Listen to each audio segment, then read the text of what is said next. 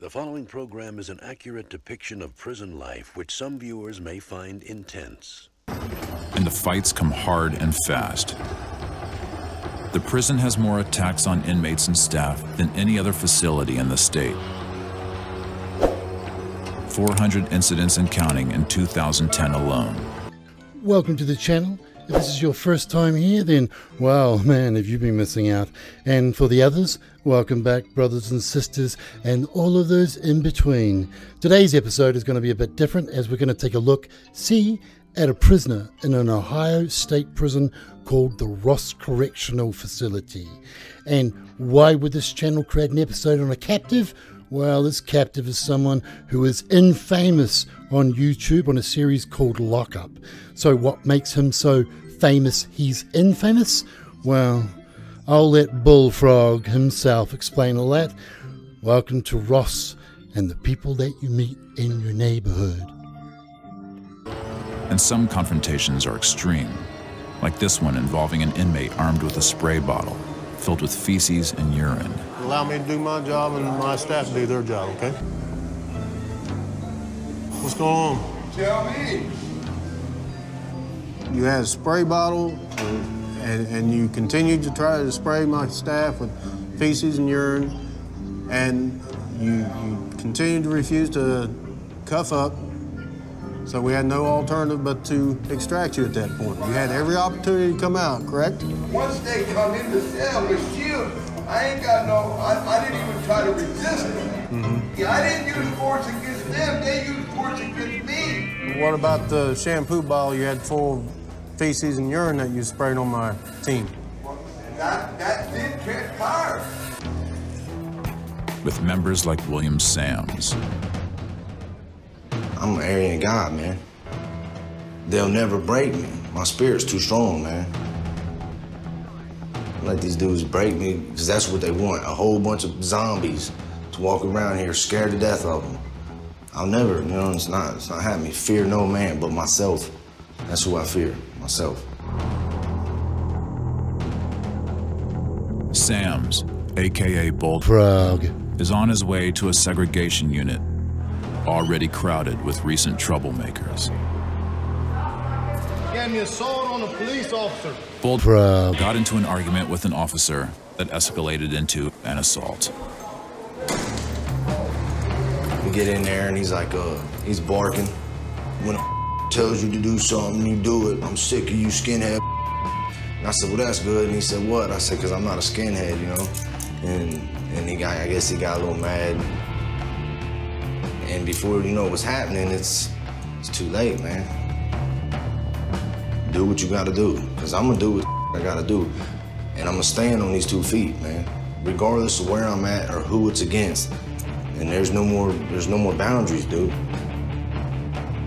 I'm not Jesus. Jesus turned the other cheek. You know what I mean? No, not Bullfrog. Bro, you hit me, I'm gonna tear your ass up. Gangs run everything. Everywhere you go, you ask anybody, and it's a gang that runs that joint. I've been in extortion, you know, I've taken hits for people, you know, to make money, you know what I mean, to get what I need. Certain things I'll take from, you know, I'm a predator, man. I am at the top of the food chain. 29-year-old William Sams fashions himself the quintessential gangster. He's white and violently proud of it. And in here, that's what you shoot for. You get your hands in everything. Get your hands in the dope. Get your hands in the black market. It's all about, you know, making money and controlling that part of the prison, man. I can lay back and relax, but I like what I do. You know, I enjoy fighting. I enjoy getting in trouble and partying and getting drunk and beating up black dudes, and that's my thing. I enjoy that. And with that change, a new name, Bullfrog. It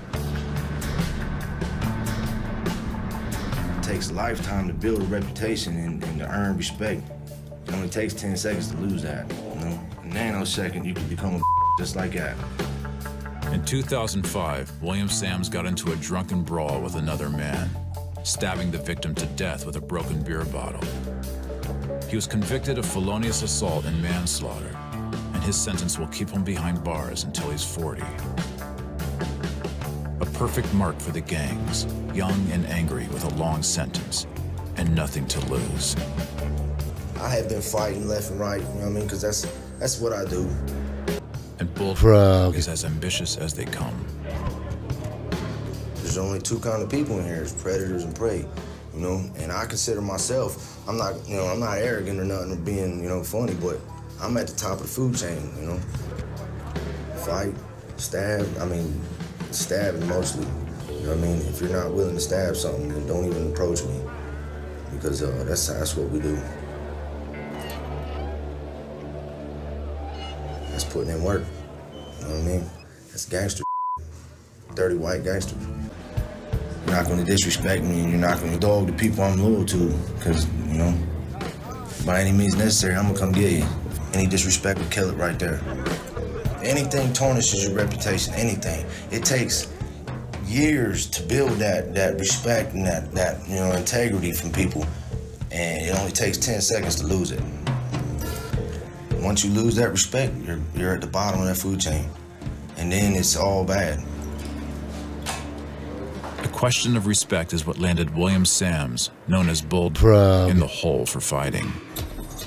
You gotta not give a about getting beat up and getting your face bashed in. I don't give a you know what I mean?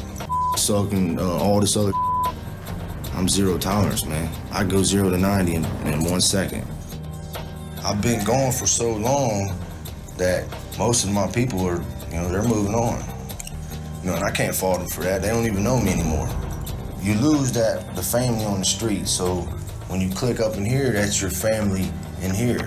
And the same values are incorporated there. The loyalty, the love, the trust, the respect, and it makes you want to become a part of that. Just like on the street, the Ohio prison system has laws, rules of conduct that can't be broken. And if Bullfrog is found guilty of these new charges, he'll earn a trip to the jail within the prison system, known simply as Lucasville.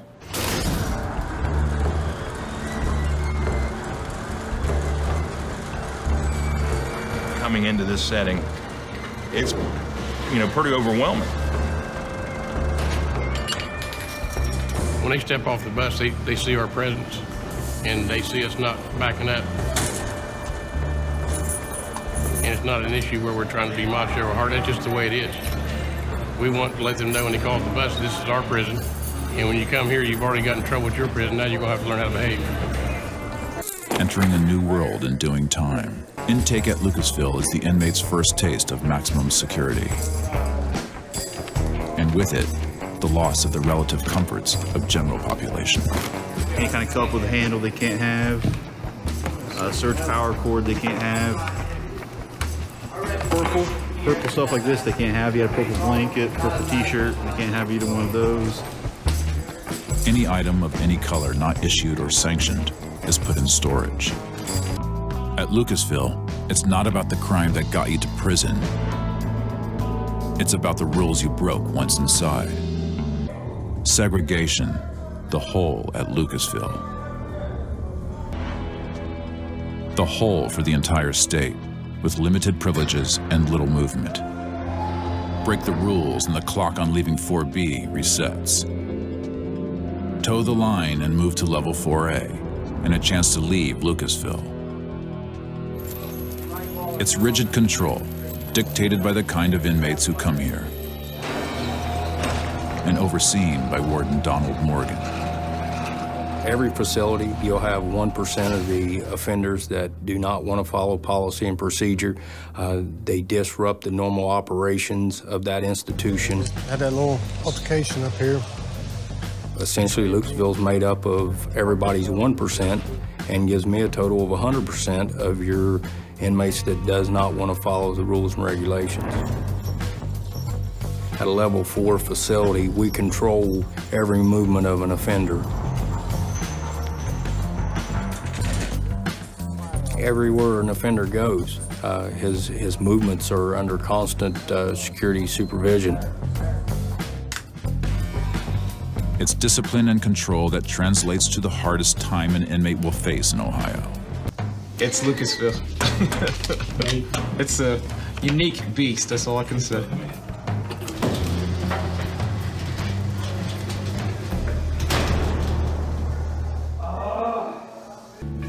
At Ross Correctional Institution, Bullfrog is headed to prison court and a rules infraction board hearing. How do you wish to plead to this Rule 4 violation? Not guilty. I'm never gonna plead guilty. Are you guilty or not guilty? Yeah, I'm guilty. They could catch me with it in my hand. Not guilty. I know the rules of the game, man. They got 8 hours to catch me. I got 24 hours to beat them. You want to tell us about this conduct report, Sam? Yeah, I mean, I didn't touch him at all. So at no time you struck this officer? No, sir. They took pictures of my hands. They took pictures, you know what I mean, of him, I guess. I don't know. But I didn't touch that man at all. Okay, well, I'm looking at the medical exam that was done on him, and it's showing an abrasion to his facial area also. I mean, I didn't touch that man. These hearings play out daily throughout the prison system in Ohio. And just like in the civilian court, inmates call witnesses. Tiny says, stand up, come with me. He starts screaming, he hit me. And then Tiny comes running up out the back, and I look at Tiny, man, I ain't seen nothing wrong with Tiny. But under cross-examination, Bullfrog's defense starts to crumble. But actually, in no time, you've seen that the incident happened. No, sir, I did not. Adam, Todd Truby, 519-631. Could you tell us a little bit about this conduct report, or if you know or witnessed anything? I don't want to make any statements, please. One of my witnesses came in. He's a little, you know what I mean? He's got no heart. I got no respect for dude no more. Whatever, you know what I mean? It is what it is. You stated that you didn't touch the officer. Our rebuttal was we believe you did strike the officer. Bullfrog is found guilty.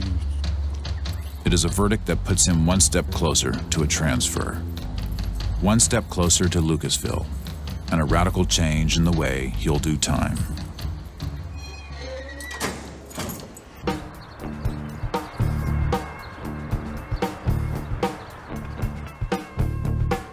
At the Ross Correctional Institution, Bullfrog has been found guilty in prison court of attacking an officer. One of the most serious offenses behind bars. Now the administration may raise his security level to 4B and ride him out to Lucasville. We're going to do your transfer hearing today. We're going to start it as a 4B hearing. We'll see whether we finish it as a 4B or finish it as a level 3. Today's hearing is about determining whether Bullfrog's actions make him a security threat. And the numbers he's accumulated on his prison rap sheet are already working against him. First, guilty findings by RIB. That's a yes, that's 2 points. Local control placement within the last 12 months, that's what you're currently in, is local control. So you get 3 for that, and then most recent violence indicator, that was your Rule 4. So with that, tell us why you think you should or should not be placed in level 4B. All this happened in you know what I mean, a span of 6, 7 months.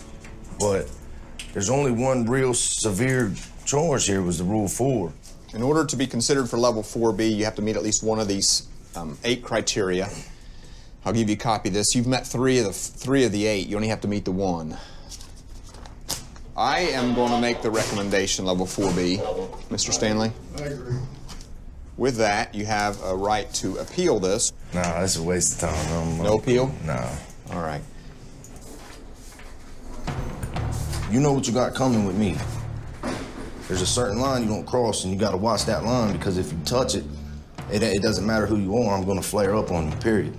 It's a selective process how you guys choose who you give 4Bs to. Dudes that have 10, 12 points refuse and lock and, you know, get caught in homosexual activity or whatever they do, and I'm gonna stand on these 2 feet, man, regardless of where I'm at or who it's against. You know what I mean? I beat up a CO but then I'm a bad guy. I don't bar that. I'll come back and get him again. You've earned another conduct report. Hey, man. I know you don't. Write five more of them. Yeah. For threats. Okay. Okay, we're done. Write 10 tickets. Send one of them to my mom, tell her I said I love her. If you need a pen, I think I can find you a pen to write that ticket with. Thanks, I've got my own.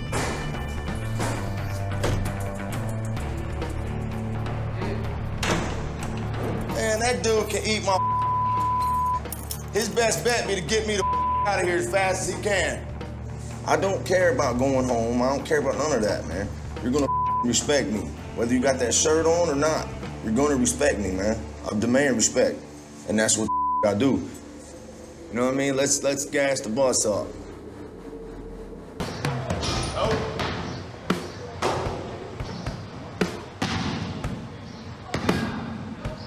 At Ross Correctional Institution, Bullfrog is entering his 6th week in the hole after assaulting an officer. A serious offense behind bars, and one that has consequences. Word has just come down. Bullfrog is headed to Lucasville. What would be a punishment for most, though, is a homecoming of sorts for an Bullfrog. That's our house, man. You know what I mean? That's the hood network. That's where we go. There's so many of us there that anywhere you go, you're gonna have 5 or 10 of y'all in the same area at all times. Boom, boom, boom, boom, everybody. It's great. It's good times. And you know, Lucasville's got its own personality. It doesn't matter what you're doing to get to the joint, you know what I mean? It's about how you carry yourself once you're already in the joint. You know what I mean? That place thrives on reputation inside the joint.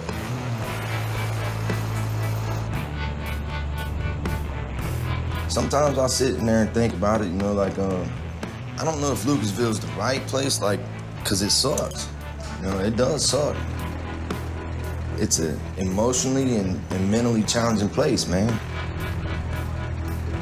It takes away a part of you that you don't never want to lose, man. You know what I mean? That shine, and it dulls that. Because it makes you rough, it makes you, you know what I mean, you're arrogant and angry all the time. You know, that's why I try to smile as much as possible and around and goof off, because if you lose that part of you, then it's, you know what I mean? It your life up. You know, you only get one shot. The bus is pulling up with another fresh arrival. Bullfrog is coming home. Yeah, there has to be authority, and I respect that to an extent. But I'm not gonna live my life based on somebody else's guidelines, man, ever. You know, it's just not happening. I made some mistakes that caused me, you know, to be behind the wire, but it doesn't change the fact that, you know, I'm a free spirit, man. I'm gonna do what I wanna do. These right here would not hold me. They can't stop me. There's no weakness in me, you know? Like if you see a pack of wolves and you see one that's hurt, they get him out of the pack because he's weak, you know what I mean? The strength of the pack is the wolf. So what they do, they cut him loose. You'll never get that with me, you know what I mean? You never. I'm an animal.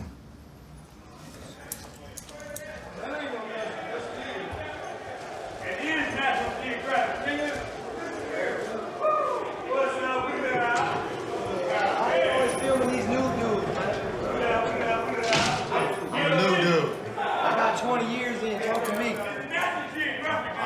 Yeah, let's talk to some old school dudes. I'm not talking about the female. I'm talking about the female. It's another welcome to 4B, J2. 18 months of this, you hear me? A never-ending process. This is round 2.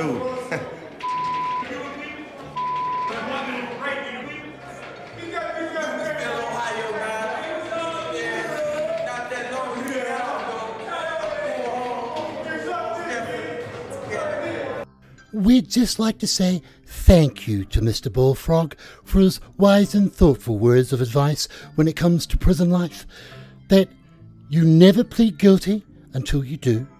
That you always stand on your own 2 feet unless you're bitching and using the old what about those guys mentality. And finally, and most intelligently, make sure you scream at the man that he'll never take your freedom while you're locked in a cell speaking through a little hole in the door. Yes, ladies and gentlemen, and all of those in between, don't go to prison, for no matter how enticing Mr. Bullfrog seems to make it look like, in reality, it just fucking sucks. Now, if you'd like to meet more of the people in this neighborhood, then please like this video, and why not leave a well wish for Mr. Bullfrog in the comments. Right, that should do it for this episode. To all yous, stay safe, and stay the fuck out of prison. Okay, kakite. Oh yes, one last thing, ladies and gentlemen, and all of this in between. If you haven't seen this series, long story short, then click on the playlist here on the screen right now. God bless.